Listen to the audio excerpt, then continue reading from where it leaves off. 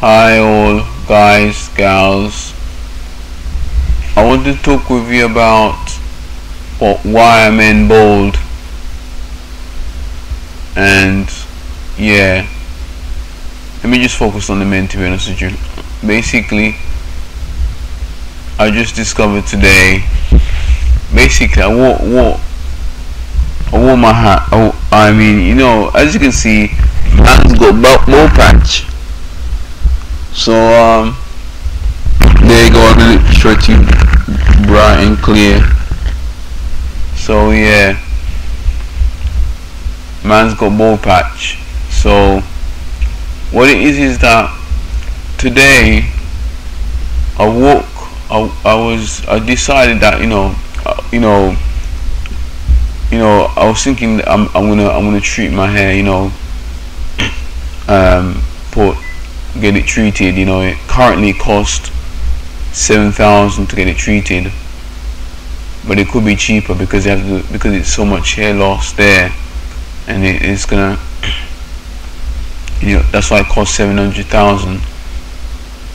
Sorry, 7,000. And I could easily do it. I could easily save up and buy it. But the thing is, and I've also got the amount of hairs for it. Some people don't have the amount of hairs for it, because what it is that I've got, what they call it, I've got a follicle. I can't quite understand how this works, but basically the words they use, basically I know what it is, but the words they use, they said the hair follicles. I've got 3 hair follicles, and it's all over my body. It's not just on my top of my head. Basically, what it is, out of all these 3 follicles, they're all grown like that, and there's another, they're all like different sizes, and they're growing from the root like this. And what it is that when they do the operation to transplant it, they'll take some of it from the back and around the most where it's mostly hair, and they'll remove like one of the good hair strands, or maybe either 1 or 2 they'll remove, and they'll put it at the front, so it's all of what's here at the back, and put it at the front. And they'll keep doing that until it might take 2 days to do. So what it is, by the way, I'm not wearing a sparkly shirt. That's why it could be the camera why my shirt is sparkling. I'm not wearing a sparkly shirt. It's not sparkling, basically. So could be the video. So basically, I said I was gonna treat. I was thinking to myself, and I kept on protesting around people that I know that want to treat my hair. But as I made a decision to go even further to treat it, I decided, basically, because I was wearing, what it is that like I said, as I made the decision to go ahead and go for the treatment, because I went in for a free consultation this month, and basically, as I decided to go in, and for the past less than a week, not long after I went for the free consultation, basically,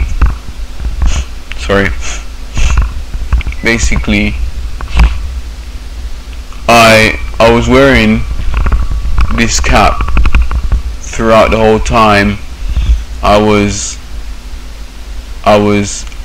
in my local area today, in my local streets, just getting my lunch and that kind of stuff, and I was basically just heading back. And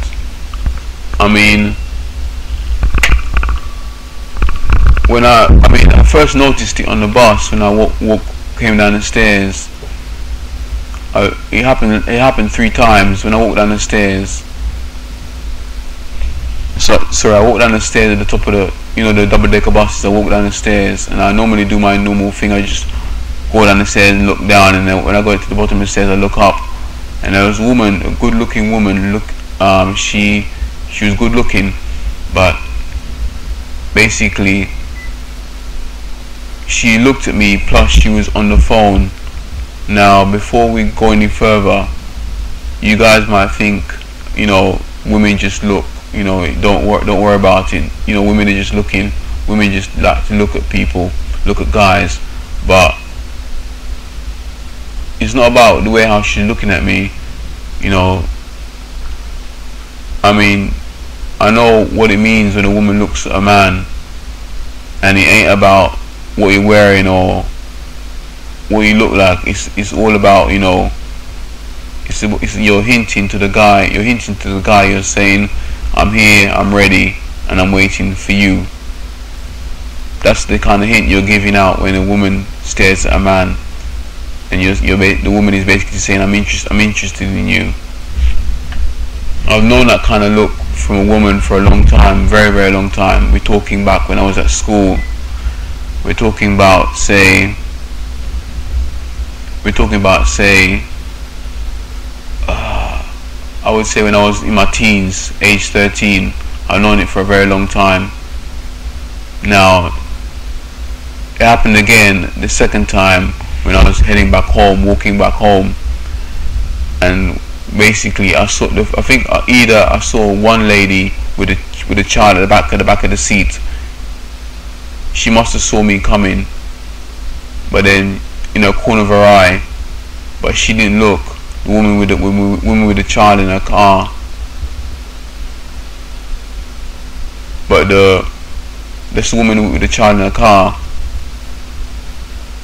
But the next lady, she was good looking, but she had no one in the car. It was just her on her own with nobody in the car, and she was good looking. But she looked at me. It doesn't matter how long she looked, and for a man, how long they look, how long a woman looks. Automatically, it's second nature, and she was doing the same look as well. I like you, I'm interested, sort of thing. I like the way you look, I like the way you dress, I'm interested. And then moving another car length on the same road, the same road, I saw a second woman, and she was doing it, and she was in the same position as well. Nobody in the car, just her on her own, and she was giving me the same look.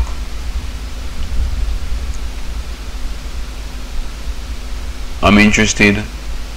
I like what you look, like what you wear. I like how you look. I'm interested, and I'm waiting. So that was 3 in total in one day. Now, let me explain myself. Me personally, and with any human being, any man or any kind of human being, even with women, I'm a very deceptive guy. Because human beings are naturally fallen, and because of the fall of man, from what the Bible has been talking about, they're easily susceptible to sin or anything else. Now me, I know personally I am very easily deceived. I can be very easily deceived or very, very easily influenced. And if I'm like that, I'm sure other men are like that, or other women. Now, coming to the bit about why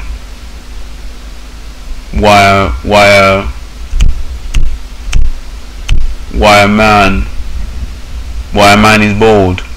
The reason why a man is bold is to protect themselves from being let's just put it straight, let's just put it blatantly straight, is to prevent a man, especially if they're good looking. And I know I'm a good looking person, and even if I had the hair, when I had the hair, I would be terribly good looking. Now the thing is, the reason why a man is bald is because is to protect them from being a lust bag, and to protect them from chasing all sorts of women and getting all sorts of random women pregnant. Because you see how the world is from past, present and future, how men chase after women and get women pregnant and leave the woman to it, to have the baby and have all the stress. And not just that,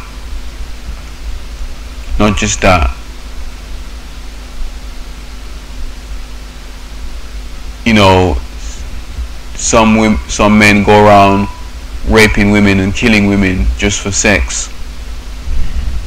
You know, goodness knows why men go around murdering people. I still can't understand that, and it takes so much strength and ferocity to murder a woman. I mean, I can't understand that. I mean, that person's gotta hate that woman that much to do that terribly. That's why the Bible talks about, you know, you hate your brother, you basically want to kill him. You hate your brother, you basically want to kill him. You just want to murder them. That's what. If you hate your brother, that means you want to murder them. That's what the Bible says. So that's why a man is bold. It's because of good looks. So as for me, my announcement today is that I might not treat my hair. You know, I don't want to be controlled by the devil. I don't want to be set loose, just banging any old woman I feel like. Cause I'm not that kind of guy. I used to be when I wasn't saved, because I was a young teenager. But I'm not that kind of guy. So yeah, you know, I can't underestimate what has happened in my life, past, present and current. Sorry, past, present and future. Although I don't know the future, but I got some small idea of what my calling is, and that's to create videos online. That's one of them. That's my job. So yeah, that's really all I have to say in this video. So God bless, take care, and peace be with you. Before I go, I hope you've understood what I've explained. I'm sure you have. But I also want to say that don't be tempted by, in fact, I got something else to say, I'm not finished yet. Don't be tempted by what's going on in the world, because I've asked many women out for dates, at least 18, and they've all rejected me. And I do believe all those 18 that have rejected me, I do believe is part of the parcel of having a bald head. I do believe that's the only reason why. So, and it's because of my bald head. So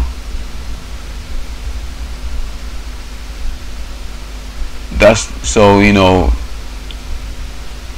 there's so many women out there that just want to chase after their own selfish dreams and don't want to seek God's kingdom. And there's many of them. I've seen many. You know, the Bible talks about wide is the gate that reaches to destruction, and narrow is the gate that leads to righteousness. I've seen so many things in my life, and I'm only currently 33. Next birthday is in March, and I've learned a lot just by this. I've learned a lot about people just by that, especially women. Now, what can I say?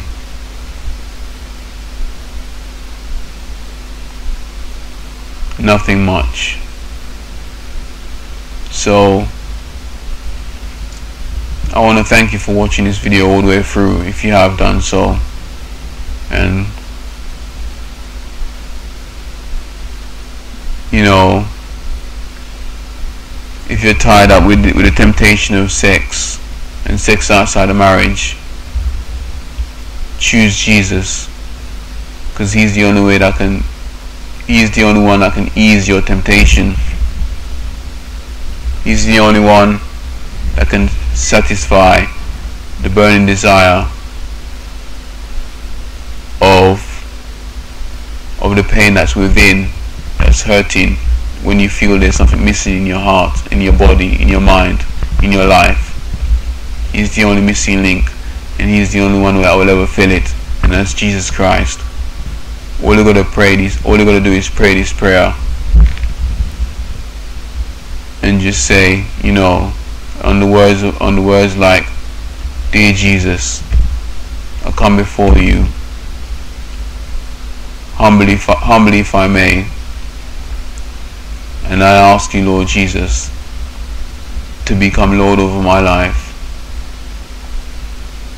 and I turn away from my sins. In Jesus' name we pray. Amen." You can close your eyes, you know, before you prayed that prayer. But if you prayed it, you can secretly let me know. Call me on the app.